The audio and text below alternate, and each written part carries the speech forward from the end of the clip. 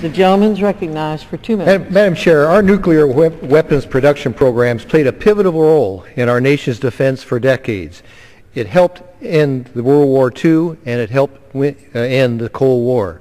But these programs created a large amount of radioactive nuclear waste, and the federal government has a legal responsibility to clean up this waste.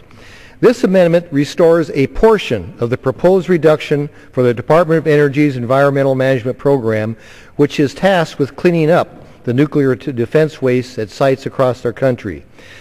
Hanford's Richland Operations Office in my district is one of the defense nuclear waste sites, and it is facing a cut of over $100 million put in cleanup progress and legally enforceable cleanup commitments at risk.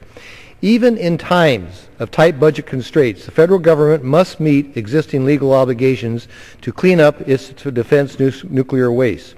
Existing legal obligations of the federal government, like cleanup of its nuclear waste sites, must be met before funding optional activities, regardless of how valuable those other activities may be. By adding back $20 million for the Defense Environmental Management Program, a small portion of the overall cut, this amendment helps to ensure that cleanup can move forward safely, efficiently, and in a timely manner. It would help ensure that the Richland Operations Office can complete the successful and nearly complete river corridor closure project and meet cleanup commitments. And I might add, the river that I'm talking about that this river corridor project abuts is the Columbia River, which is a main waterway through central Washington. So I ask my colleagues to support this amendment, and Madam Chair, I reserve the balance of my time. The gentleman from Washington reserves. For what purpose does the gentleman from California seek recognition? I rise to claim the time in opposition on behalf of the ranking member, though I am not opposed. The gentleman is recognized for 10 minutes. 5 minutes.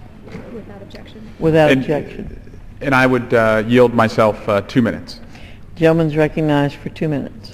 Thank you, Madam Chair. I rise in opposition to the Hastings Amendment, and while I understand and appreciate the gentleman from Washington's interest in environmental cleanup, I'm afraid that it does so at the expense of research. Inertial confinement fusion is critical to our national security. It keeps our nuclear weapons safe and ready at a time of growing threats across the globe. And this amendment does not just target research at the National Ignition Facility, which is in my congressional district, which includes Livermore, California. It also tries to cut the whole budget for inertial confinement fusion. It ropes in the Z facility at Sandia National Laboratories in New Mexico, and the Omega Laser at the University of Rochester in New York. Budgets right now are tight, and I know all members would welcome the chance to add more money to priorities they believe in. But it's a mistake to try and fund such priorities by shortchanging critical science that helps us in our national security mission as well as meet our future energy needs. This science keeps us safe.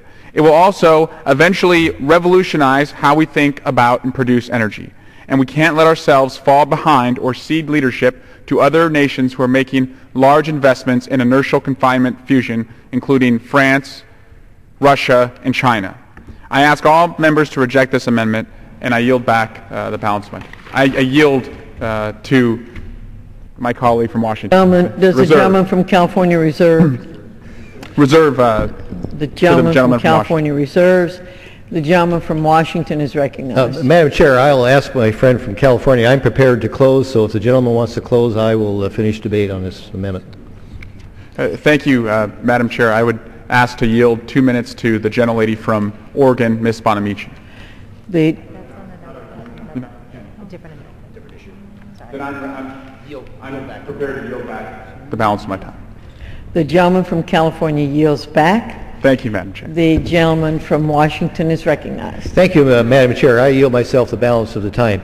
Gentleman's recognized for 3 minutes. I just simply want to say, Madam Chair, that the Environmental Management Program is a program that is a result of our war efforts going back to the Second World War.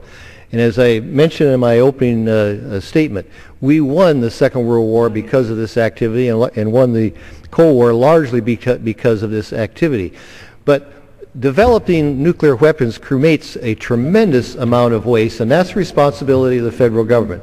I mentioned Hanford, and I mentioned one of the projects at Hanford, but I want to remind my colleagues of how much nuclear waste is stored underground at Hanford.